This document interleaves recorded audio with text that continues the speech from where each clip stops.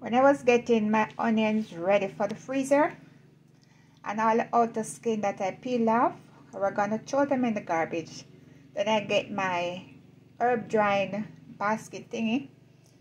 So I decide to put the outer skin